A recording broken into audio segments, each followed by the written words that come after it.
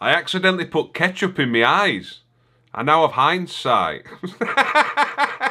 Hello again everybody and welcome back. Right, so as we know, the remotes that come standard with Android boxes, even Firestick, some people don't like them. So today we're going to be taking a look at a wireless remote with a built-in mouse feature, and it's actually an upgrade to one that a lot of people liked, including myself. So that being said, don't forget to hit that subscribe button, and let's crack on.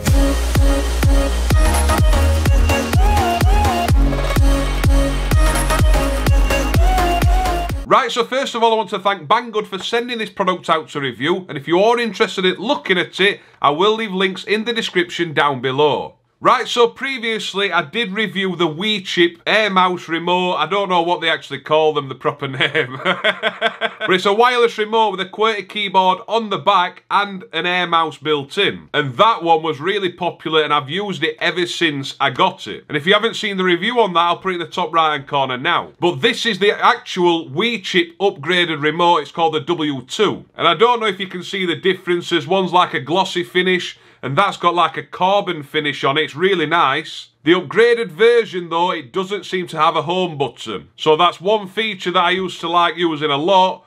But on the upgraded remote, the home button, it's non-existent. It's now a voice button, which 9 times out of 10, I'll be honest, they don't seem to work. It's got a big QWERTY keyboard on the back, and it's also got a mouse pad as well, where you can go around, you can click on shit, and I do really like that about it. The buttons aren't backlit, so they are not backlit. The only one that is backlit is the FN key. So as you can see, it is very, very similar to its predecessor. Do you like that word? Predecessor. So the first WeChip and the upgraded WeChip, there's not that much difference apart from look.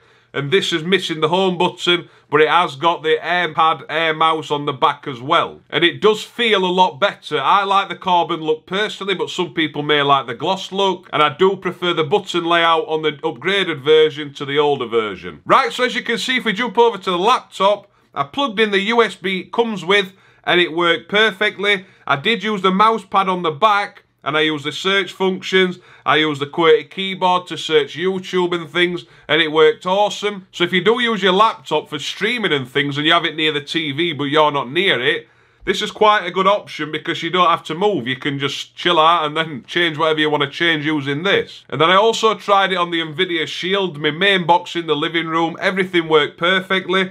But like I said, the voice command, that button doesn't seem to work. And when it comes to USB remotes, usually you will find voice commands don't work, the power button doesn't work, and the volume buttons don't work. But what you can do is you can program them via infrared, so it registers the buttons from your current controller, so your current remote, to the WeChip.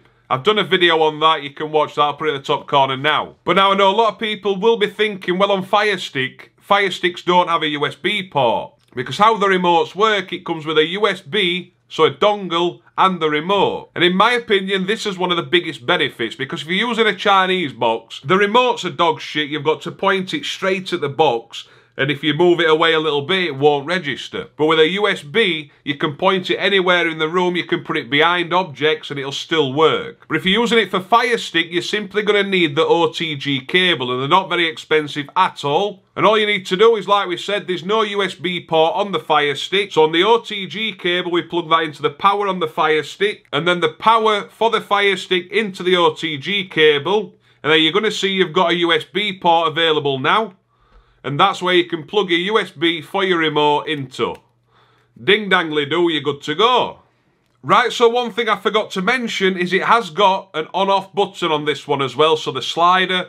And then it's also got a charging port by a micro USB, which the cable comes with as well. And as you can see now, we're on the Firestick, and you can see we can function, we can move around as normal. It's responsive. And then we're going to show you an application where you need to use an Air Mouse. So usually you have to use mouse toggle for Fire TV, but a lot of people have problems with this, so I'm going to show you how it works now. And it is worth noting, you don't need to install anything for the mouse to be able to work. So usually the apps that require you to use a mouse or the mouse toggle app are apps that are designed for mobile devices or touchscreen devices. So you'll see you can't navigate around and click on things when you're using just the normal function.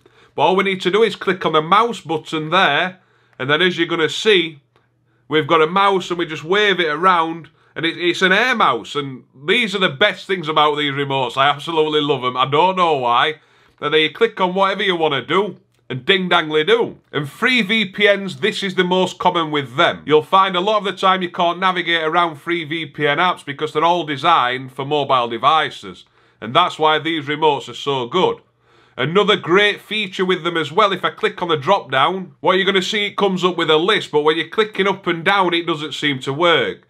What you do is long hold the middle button, so the enter button, and then it works as a slider. So you can slide up and down the categories, the countries, the sections, whatever it is you're using it for. Then click on whatever you want to click on, and then there you go, ding dangly do. These remotes were also very popular with apps such as Showbox, Movie HD.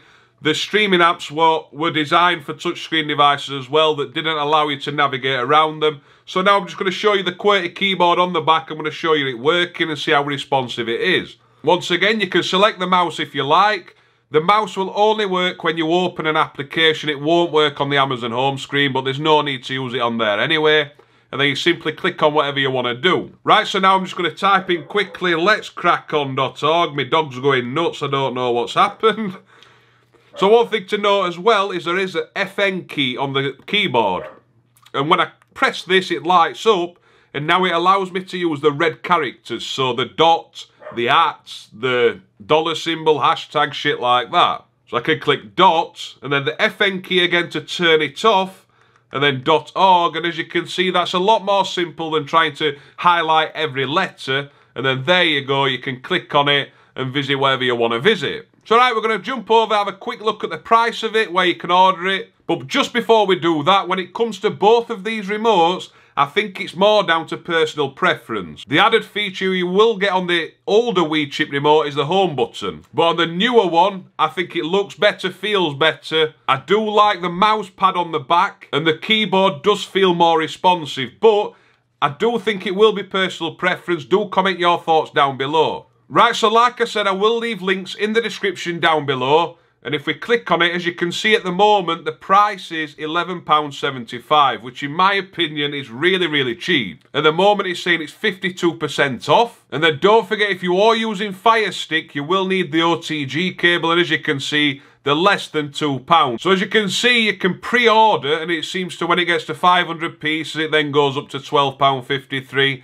Then $899, it goes up a little bit again. But usually what you've found with both, with the older WeChip remote, the price always seems to have a percentage off, and it's always cheaper than the listed price. So as you can see in the description, it says the features and technical specifications. Control mouse by moving your hands, so that's the air mouse function. Updated detection functions, 2.4G wireless transmission up to 10 meters, and it is plug and play, so as soon as you plug the USB in, you're good to go. You can see some supported systems, and then it also notes here, so I like that they're actually telling you about this. So the remote control does not work with Samsung and LG smart TVs. I tried it on my smart TV, which is LG, and it doesn't work at all. So if you were looking at buying one for your TV, it's literally a no-go. And 2, the remote control cannot turn off set-top boxes, which we already spoke about. This is a problem with all wireless remotes. It seems the power function and the volume functions don't seem to work via the USB. Right, so my opinion, I will be using it. I love them, and I think it makes life so much easier when I'm using my Android boxes. But when it comes to which one you'd rather use, I think it's literally personal preference of the looks, because they both do exactly the same thing. Some people won't like the carbon look on that, and some people won't like the glossy finish on that. You can see the size difference as well. So I know a lot of women say the bigger the better, so I don't know how that works. Comment down below. Right, so that's me, that's it. Do comment down below your thoughts on this. I hope you enjoyed the rest of your day. Don't forget to hit that subscribe button down below and the bell icon next to it. And I'll see you soon. Ta-da! A voice remote button, a voice, I don't know. Right, so as you can see, if we jump over on the laptop, I plugged in the USB and it worked perfectly. Perfectly. And this is one of the biggest benefits in my eyes. In my eyes. You can see there's some